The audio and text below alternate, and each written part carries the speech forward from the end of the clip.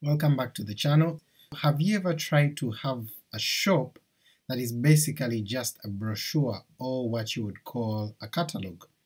Now, in most cases when you install your WooCommerce, it comes with the option for you to install and have products, have the prices so that you're able to add to cart, view the cart, and then of course proceed to pay, and then you can always check out by payments. Now in some cases you don't want to have that whole shebang, you just want to be able to see the product, see a price to it, and not show to cart because you want your customers to come to your actual shop. So that's what we're going to do. We're going to make a catalog or a brochure kind of website. Let's jump into that. Now there are two ways of doing this. One is by using very few lines of code to make sure that your website is running well, and the other is by using a plugin. So I'm going to show you both ways, but I'm going to start one that shows you with the coding. If you want to jump straight into the plugin, it's okay, you can click in the description, you'll be able to see the link that takes you straight to the plugin, or you can look in the chapter markers to do that. Now what we're going to do is we are going to disable this add to cart button, and when we come to the individual pieces we'll still remove the add to cart button from here, so that someone is just able to see these items and then they'll be able to see this as a brochure. Now let's jump into the code. Of course I'm going to open a new plugin in here so that it will allow me to add my code, and I can always turn it on and off by just clicking the activate and deactivate button. We're going to call this plugin WordPress Catalog, and I'll drag this and drop it in my editor. And then of course I'll open my first file which I'll call WordPress catalog.php, and then hit enter, and we'll get the new file, and first thing we'll do is we'll open up our PHP tags to write our file, and then I'm going to use my simple start plugin shortcut to help me to get all these details in for our plugin. So I'll add the name which is WordPress Catalog, I'll put in the URLs that are going to go to the GitHub location of this plugin, and then I'll add in my name, of course give it a version, and then of course license it under GPL2 or later.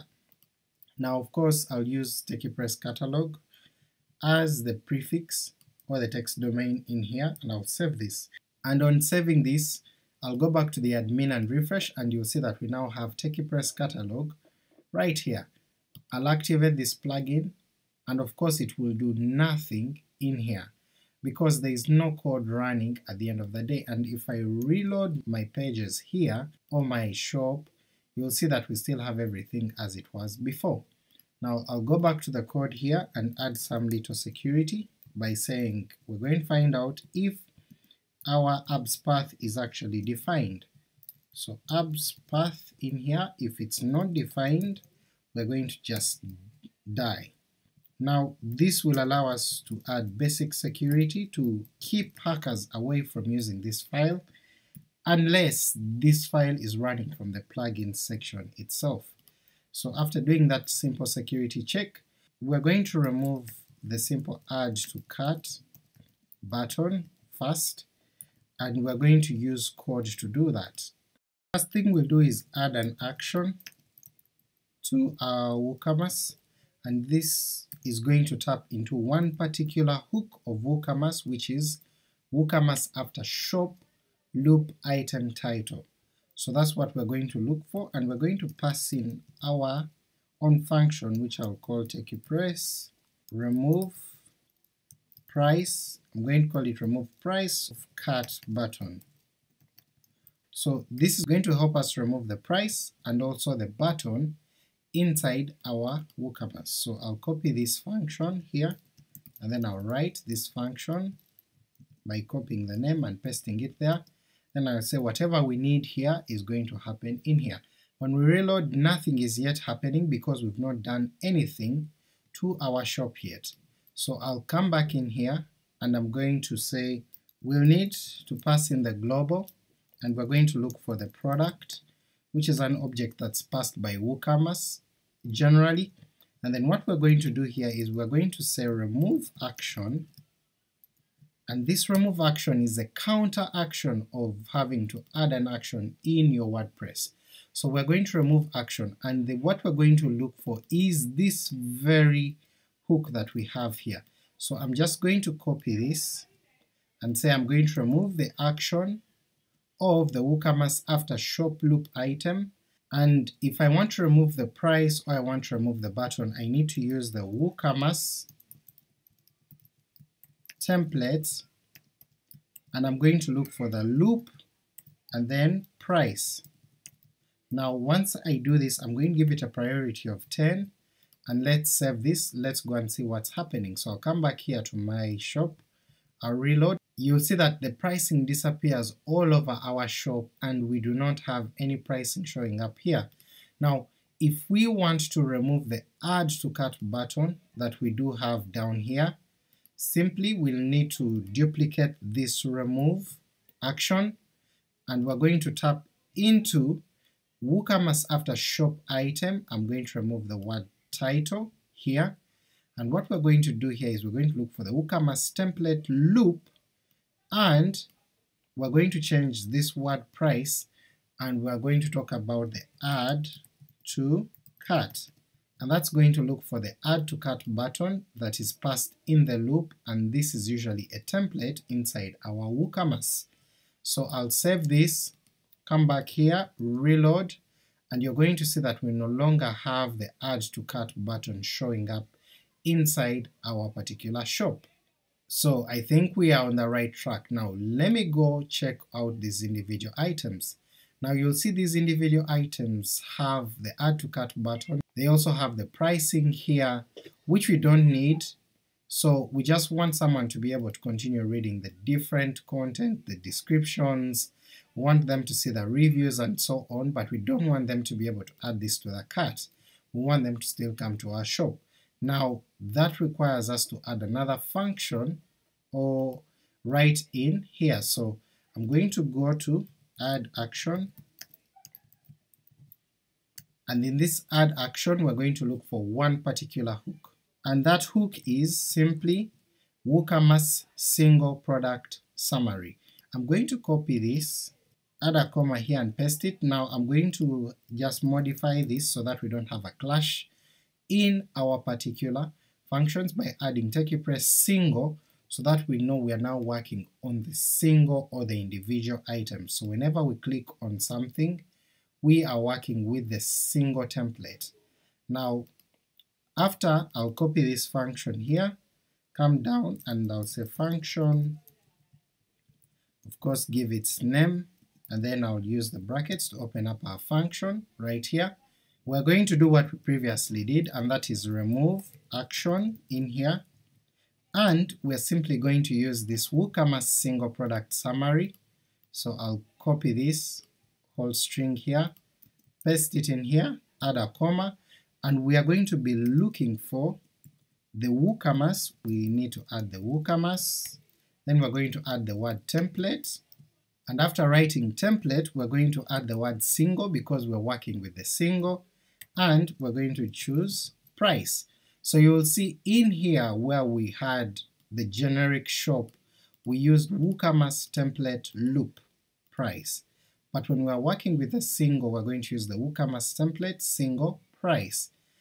But before we save that, I'm going to give this a priority of 10, and I'm going to make sure this fires off really early, and I'll give it a priority of 1. I'll come back to our shop and reload, and you will see that we have our pricing disappearing from this point right here.